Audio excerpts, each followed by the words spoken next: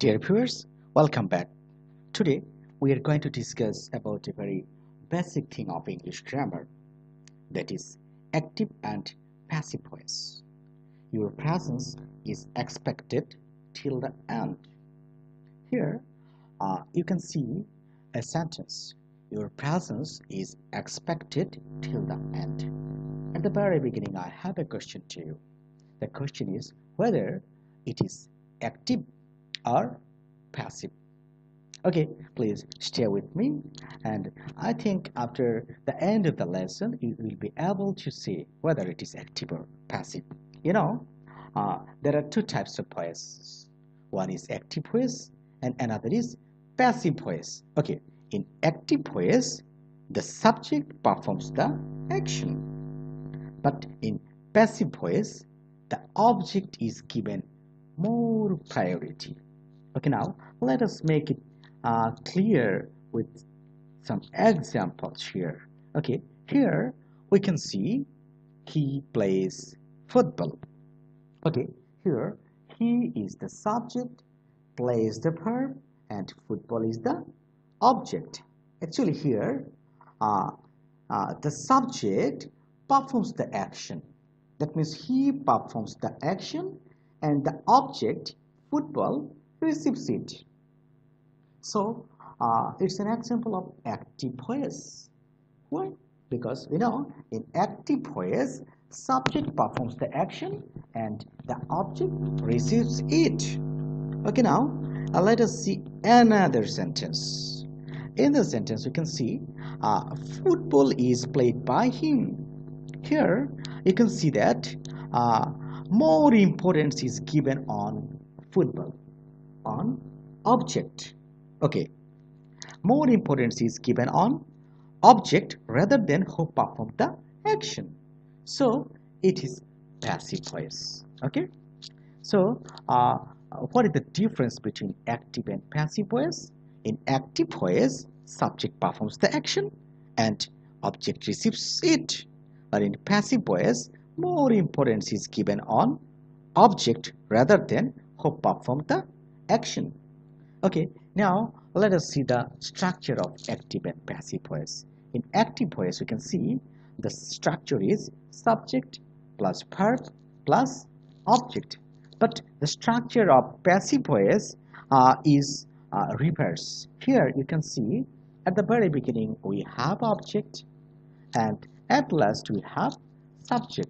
Actually this object, the object of the active voice, becomes the subject of the passive voice. Then we have to use auxiliary verb, then the past participle form of the verb, then we have to use by, and last of all the subject of the active voice becomes the object of the passive voice. Okay, actually both active and both these two sentences, he plays football and football is played by him, they are identical in meaning. Now a question may arise in your mind: why should we use passive voice? Yes, actually English speakers frequently use them in their everyday life. Passive voices are used in newspaper, in scientific report, in legal documents because information is the main focus there. In some cases we use passive voices. Now we will discuss why we use passive voices. Okay, now here you can see the school was established. Okay, who established the school? It may be that we don't know. So in that situation, if we don't know who did the action, in that situation we can use passive voice. Number two, suppose who established the school, you know it, but you don't want to disclose it to everybody.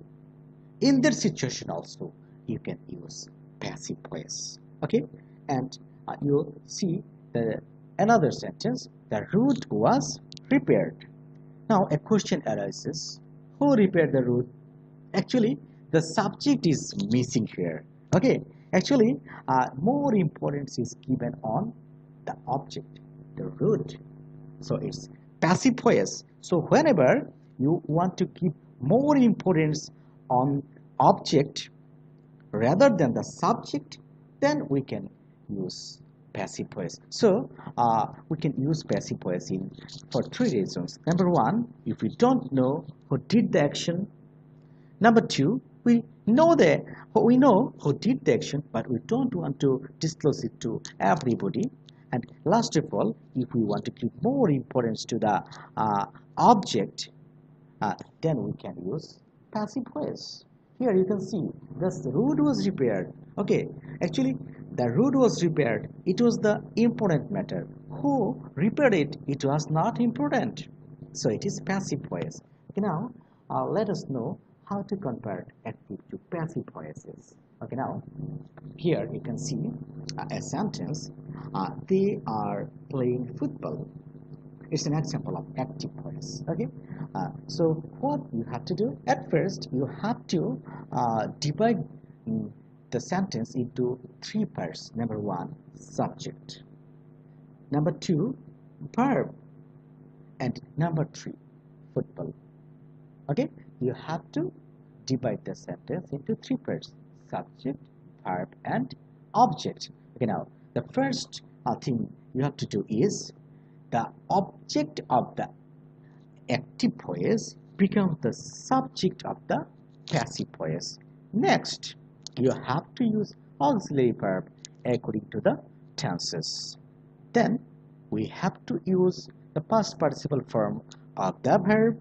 Next, you have to use by, and last of all, the subject of the active voice become the object of the passive voice. So if we convert this active voice into passive voice, the answer will be football is being played by them. Okay, in our today's lesson, we have given a foundation of active and passive voice, why they are used. Actually, we use them frequently, but we don't know why we use them.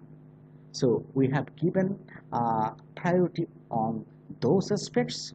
In our another lesson, we'll come back how to convert active to passive and from passive to active. Till then, goodbye. Have a nice time.